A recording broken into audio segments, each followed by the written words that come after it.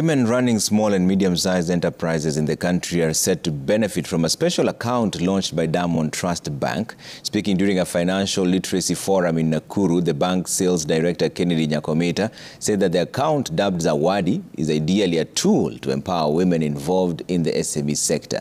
The account launched is in line with the bank's ongoing expansion strategy across the country.